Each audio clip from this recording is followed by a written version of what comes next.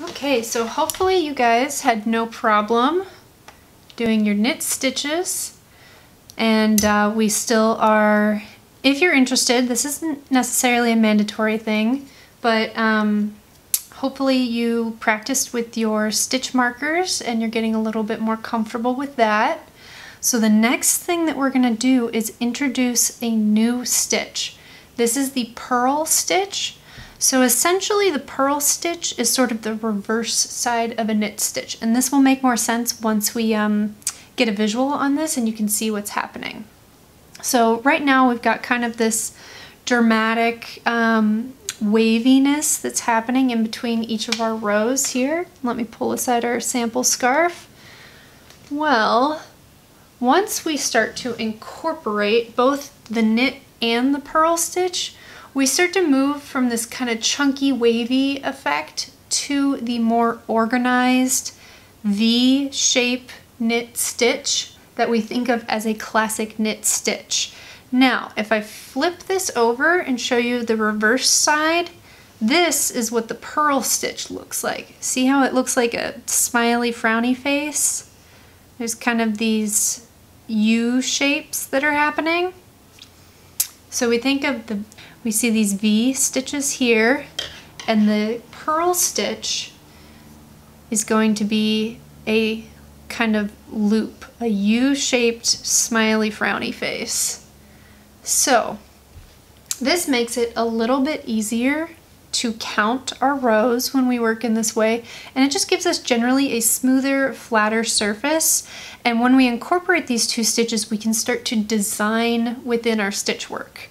So I'll show you how we count our rows when we're working on a knit purl surface. All right, so I identify the V pattern to count my stitches here, and I basically count from the bottom of the V. So 1, 2, 3, 4, 5, 6, 7. So now I can start to more easily count my rows. I also want to show you guys, if we look forward a little bit, so this is very simple pattern here, but we get a little bit of ridging that kind of visually breaks up. The next thing we're going to cover is the rib stitch, which is, if you think of the elasticity that, here I wore a sweater today, that the end of your sleeve has. So the ribbed stitch gives us that stretchy elasticity that you see on the bottom of a hat, the bottom of a sleeve, or the sweater hem. So we're going to cover that. And then we're going to get into the seed stitch, which gives us kind of a chunky seed-like look. So as you can see, we're going to start to use just these two simple stitches, and we're going to be able to design and create texture with just two separate stitches. All right. So when we were knitting, we were working with our yarn from the back side, and I'll do a couple knit stitches to kind of demonstrate what I mean by that.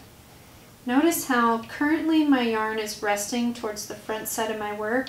When I went to knit, I grabbed a hold of that yarn and I moved it to the back in order to put my needle in towards the back, wrap it around, and pull it through.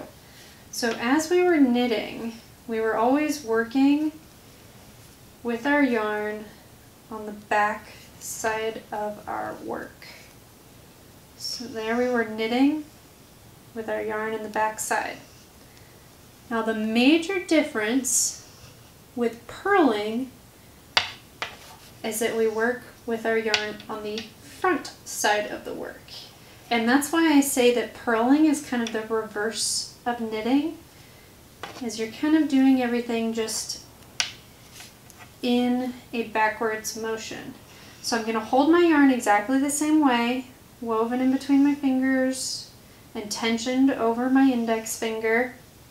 And rather than putting my needle in the front and lending it towards the back, I'm going to do just the opposite. I'm going to put my needle in the back and cross it over towards the front.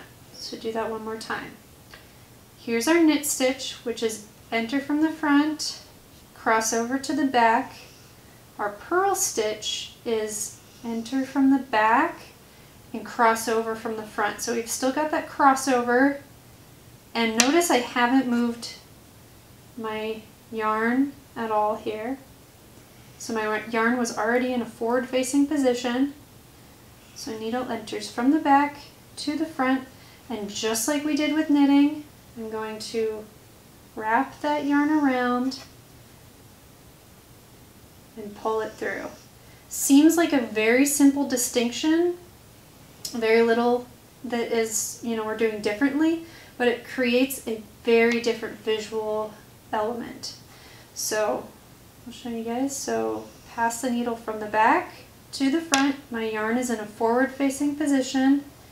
We're going to wrap around, pull it through. Do that again. Needle from the back, cross over to the front, wrap around with my yarn in a forward facing position, and pull it through. From the back to the front, wrap my yarn around, pull it through. Back to the front, wrap it around, pull it through. And just like we were with knitting, we're just going to move our stitch marker over. If when you're learning new techniques, if the stitch marker has just become too cumbersome and it gets in your way, feel free to just set it aside until you've got that technique down and you feel like you're comfortable bringing that element back into your work. But if it's not bothering you at all, it is, a good way to keep track of our stitches and make sure that our work stays the same size. So here we are. I'm going to go ahead and flip to the forward facing view and give you guys that view as well. Alright, welcome to our forward facing view here. So, got my 2 needles with my yarn in the front here. We're going to pass the needle, and remember, so this is the forward position, the yarn is pointing towards you. If I wrapped my yarn around to the back, that would be the back position where the yarn is facing away from you. So right now our yarn is in the forward facing position. I've got it wrapped in between my fingers and tensioned over my pointer finger there. So we're going to slide the needle from the back, cross over to the front. So my non-dominant hand needle is in the back, my dominant hand needle is in the front. Wrap the yarn around in between the two and pull it through to purl. Back to front, wrap it around, pull it through to purl. Back to front, wrap it around, pull it through to purl. Slide that stitch marker. It's a good time to check to make sure all your stitches are even in there. Back to front, wrap it around, pull it through. Alright, pretty easy, right? You guys got this? If you got the knit stitch, you should be able to transition to the purl stitch here. And if you're having trouble, it's okay, don't worry, we're going to work through it in class together. Watch the video a couple times, pause and take a moment if you need to.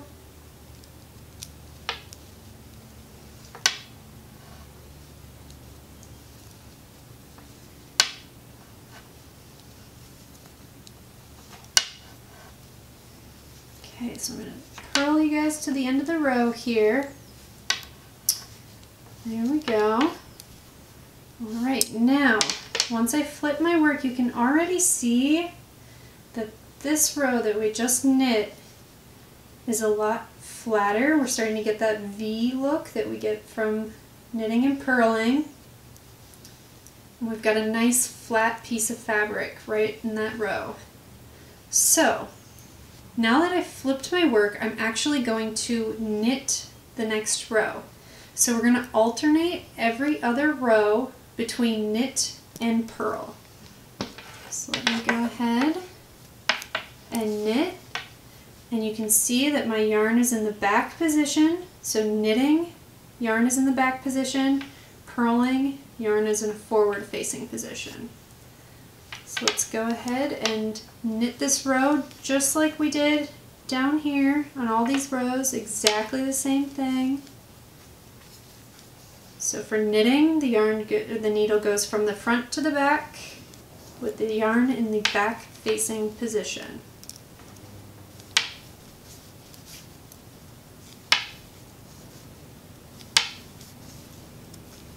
And I'm moving quickly here because I know you guys already have lots of footage about how to knit.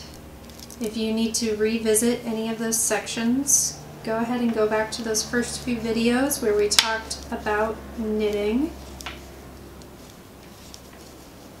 But I want to move ahead and get you guys back on the purl stitch because that's the new information.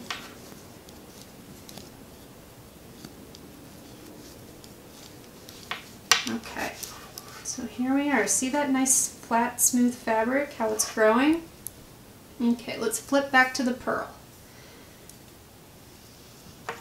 And you can even see the difference on the back side here too. See how chunky this is and see how flat and smooth this is? Okay, so yarn is in the forward facing position. Needle moves from the back to the front. And we're going to purl all the way down the row.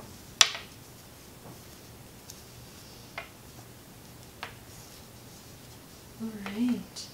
Okay, so I want you guys to just practice, go ahead and practice a couple of rows of alternating between the knit and the purl stitch, and practice transitioning between those two. So we have now knit and purled a couple of rows, and hopefully you've gotten comfortable transitioning between the two stitches. Now I'm going to show you guys how to add this very simple design element. We are transitioning between a knit and a rib stitch, and it gives you just a very nice simple texture. This, I think, would be really great with a yarn that has a variation in color or is kind of a muted yarn. That way you can really display the colors and the textures within the yarn and just add this little pop of texture throughout. So whenever we're talking about knit stitches, whenever we're talking about knitting with different stitches, the variation is really in the texture that you get from the different processes that you take, the different techniques that you use while you're knitting. So let's go ahead and do that. Alright, so we've transitioned between knit and purl stitch. We now have this length of really nice smooth fabric, and we're about to flip to the purl side. So if you need to stitch one more row to get to this point, go ahead, pause the video and go ahead and stitch one more row. But we're on the purl side, so this is what you should be looking at. Now, according to what we just did, you would be purling this row because we're looking at the purl side of our work.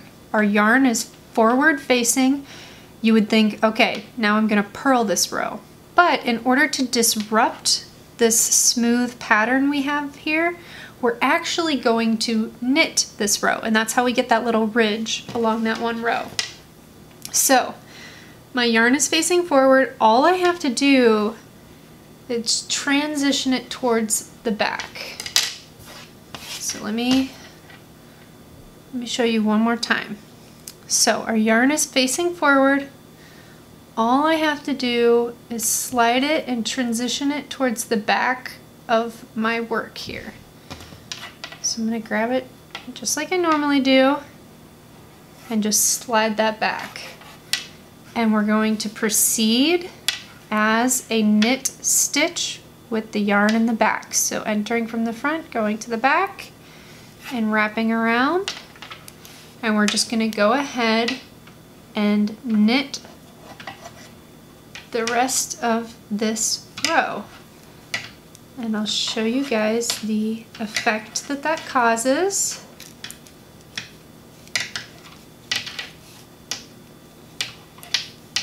And again, I'm moving quickly because I know you guys already know how to knit and you already have the video with our slow demonstration of knitting. If you need to go back anytime, any point in time and revisit a skill, just go back. I have time stamped all of these videos, so if you're looking for a particular point in time in a video, you can look in the description box down below and it will tell you the time stamp at which you can find that particular skill.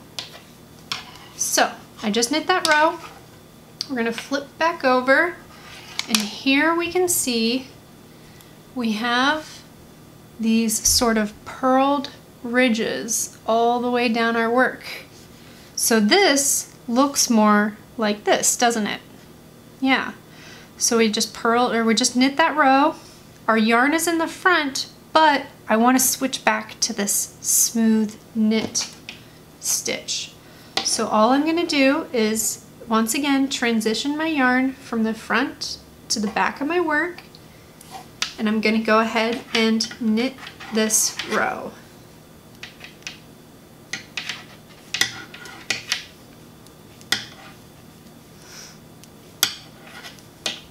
And in your notes, you'll see the pattern breakdown for these different stitches on how many rows you should be knitting and purling. If you need to reference an analog visual of how this breaks down.